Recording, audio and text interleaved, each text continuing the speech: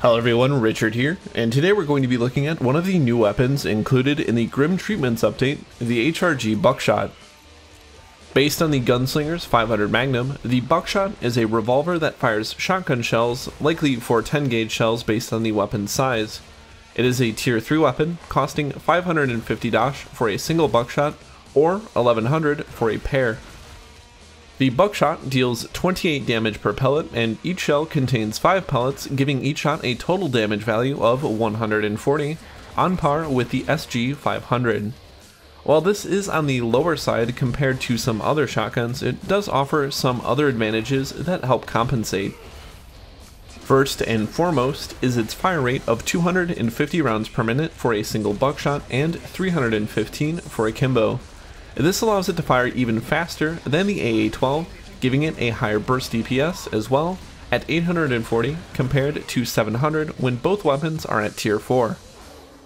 This also gives the Buckshots a better theoretical economy of force, as the HRGs only weigh 6 kilograms at tier 4 versus 10 for the AA-12. However, there are two notable drawbacks for the Buckshot when competing against the AA-12. First, the Buckshots do have rather high recoil when compared to other shotguns, so a bit of practice with them is required, while the AA-12 is very beginner friendly. Second, the spread factor is roughly double than that of the AA-12, SG 500, and M4. This means pellets will be more likely to stray from your aiming point, making takedowns against big Zeds a little bit riskier. This can be remedied, however, very easily with the tight choke skill. The Buckshot fires from a 5-round revolving cylinder, and using this in a kimbo will double the rounds available to 10. While this isn't amazing when compared to the HZ-12 and AA-12, it beats out the M4 and SG 500 pound for pound. Even when up against large Zeds, 10 rounds should be more than sufficient with a little bit of practice.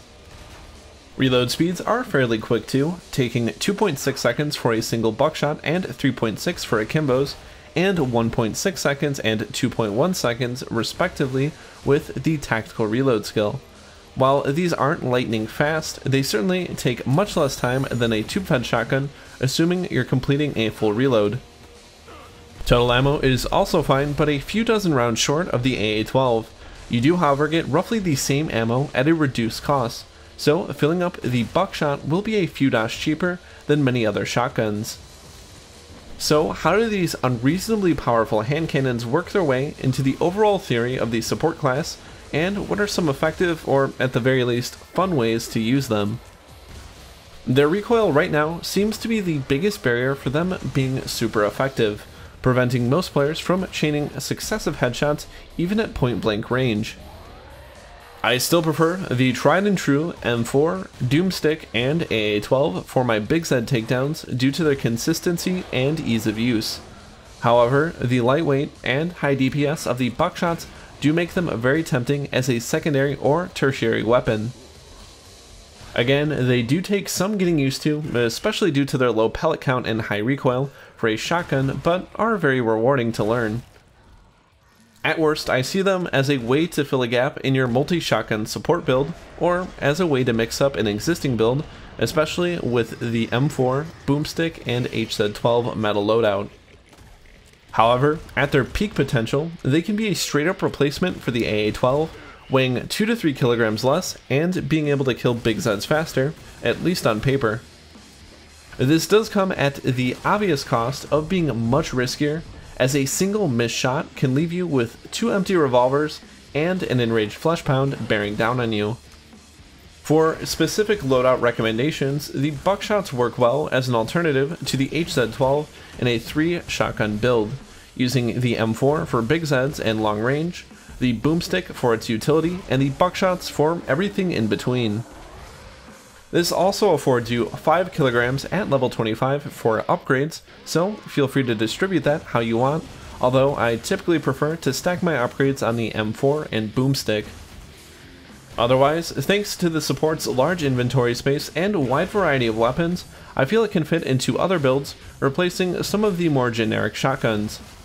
Overall, the Buckshots make at the very least an interesting addition to the support's arsenal. Its only major drawbacks are its large weight increase from upgrading and its extremely high recoil. The buckshots are also sort of in a difficult spot, considering a noticeable recoil reduction might make them too powerful compared to something like the AA-12. It's hard to say though, because its higher spread might also be keeping it in check. Tell me what you all think of the HRG buckshots in the comments, and I'm also curious how everyone likes to use them.